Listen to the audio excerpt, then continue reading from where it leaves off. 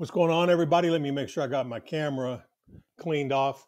Now or later, burn pit registry. If you've been exposed to toxic chemicals in the military, any branch, very specific locations, but you guys need to get on board. On March 5th, it's opened up.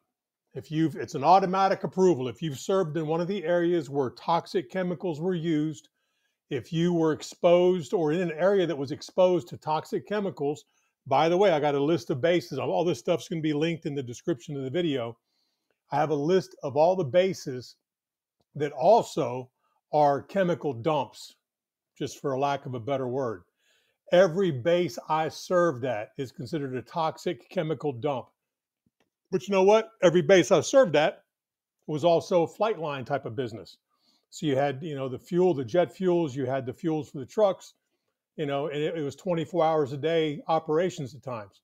So it makes sense that you have groundwater problems. It was in the groundwater, it was in everything they did in the base. And so I'm going to turn you on to all of this. The cool thing about this is that now it's approved. March 5th. Let me show you this on the screen. Bear with me. It's a little bit early. Don't think I'll get a lot of people on the actual stream, but I did want to show you this. On March 5th, here you go. Bing, bing, bing. Bing, a bing, a bing.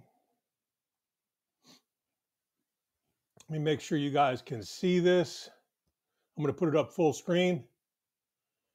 One of the largest ever expansions of veteran healthcare, all veterans exposed to toxins and other hazards during military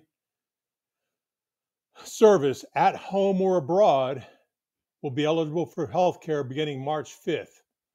And this will be linked in the description of the video. You need to get signed up. I'm telling you, you need to get signed up. With, my stepdad, who's now passed, he died of ALS, which was tied to Agent Orange. They denied that it was tied together, and then they said, "Oh, you know what? It actually is. It's actually tied to Agent Orange, and ALS is a directed link to that, and Agent Orange is a direct link to ALS." So, with the thyroid stuff I've got going on, the heart condition, I haven't had the poke. I haven't gotten the poke. I think if I would have gotten the poke, I think it'd already be passed. I think I'd already be gone. But you need to get signed up. If you've served in any of these places, and as you read down this, expansion of coverage for Gulf War veterans, Iraqi War veterans, Afghanistan War veterans, veterans who deployed in support of operations of global war on terror, Operation Enduring Freedom, Operation Freedom Sentinel, Operation Iraqi Freedom, Operation New Dawn, Irreverent Resolve, Resolute Support Mission, and then they give you more, okay? Let me show you one more. Let me show you one more thing and talk about the bases. This is going to blow your mind. Over 455 bases are on the toxic chemical list. And this is just the US. This is just the US. Let me make sure you guys can see this. I'm going to put this up on full screen, and I'll have this linked in the description of the video. Look at that list. Obviously, a lot of the bases are on the coastlines. The coast is packed with places that are toxic exposure problems. You need to get signed up. March 5th. March 5th, you can go in. Again, I'll have all these linked, all these put in the description of the video. Go get signed up, because even like right now, and Hurricane's sitting over here having coffee, even like right now, all the stuff I went through and all the different testing in Chicago, and then the testing I'm still doing here now, and the thyroid and all that, it's overwhelming. It gets to be overwhelming because one thing leads to something else, leads to something else, leads to something else. I didn't even know until about 8 months ago that every base I served at is now considered a toxic chemical dump. And I say that there's a better term for it. You can read it in the article. There is a better term. It's a term I'm going to use because it's true. And you don't think about that when you're 21, 25, 28, and you're just, you're young, you're bulletproof. You don't think about that. Then all of a sudden you start having health problems, and there is nothing cheap about healthcare. You guys know that. I'm not telling you something you don't know. So I would just tell you, get out there and get seen. Let me put this up this last one. Give me 1 second. Again, all these links will be in the description of the video. The Gulf War Syndrome. When I first got back from the Gulf, after I resigned my commission, let me put this up on full screen. What are the symptoms of the Gulf War Syndrome? Let me put this up and expand it a little bit for you. Can they see that pretty clearly, babe? Yeah. What are the symptoms? Yep. Fatigue, musculoskeletal pain, cognitive problems, skin rashes, diarrhea. It may also resemble other conditions.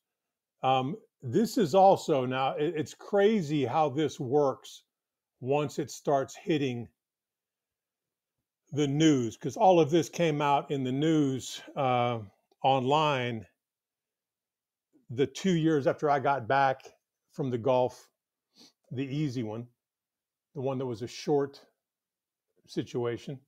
We were there for Desert Shield, and I came back for a month and went back over, and then we launched Desert Storm. But when I got back, they were really talking about the depleted uranium weapons. Because if you look at the symptoms of exposure to depleted uranium weapons and the Gulf War Syndrome, which people were complaining about, they were coming back and they had all those issues, all of them. And the government, like, it was all over. Like, this is all tied because they were using depleted uranium weapons in those conflicts. Well, that's all been pushed off the front page of Google. Go figure. No different than them saying for years and decades, no, Agent Orange is not tied to anything. No, Agent Orange wasn't a problem. No, it's not causing cancers. It's not causing ALS. No, no, no. And then, by that point, 70% of the people had passed. And they said, oh, well, you know what? There actually is. There actually is a connection. So what they're doing is letting everybody that served in these different theaters of operations sign up, because now you're presumed to have a problem. You're presumed to have been exposed. You want to get in that system, especially now that they're doing all this healthcare for the illegals. You want to get in the VA system, even if you've been bulletproof up until now. You want to get in the VA system and get on the registry and get your free healthcare if you need it. Again, your location of service, from the way I read this thing, is an automatic approval for healthcare. If you have issues related to the things that were caused by being over there. I'm just telling you, this has been an amazing journey through the VA system. Really, really good people and some not so, just average people. But you don't think about any of this stuff when you're young and you're bulletproof. And then all of a sudden, one thing leads to something else, leads to something else, leads to something else. And it's just a daisy chain effect. So that's the stream for today.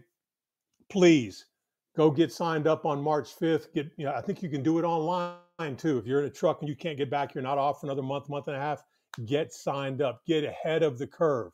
Because all these people coming in getting free healthcare, you need to get yours now, get signed up for it. If you have a vet that's in the family that served overseas, served in any of these places, even if you didn't go overseas, you can still qualify for this. And it's part of those articles I'll have in the description of the video.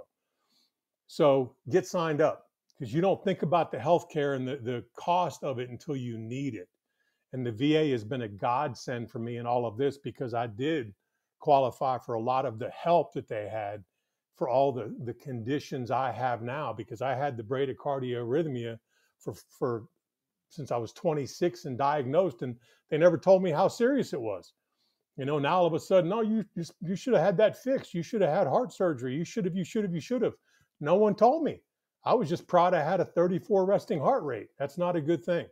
That's your tip for the day. Please, if you have a veteran in the family, share this with them.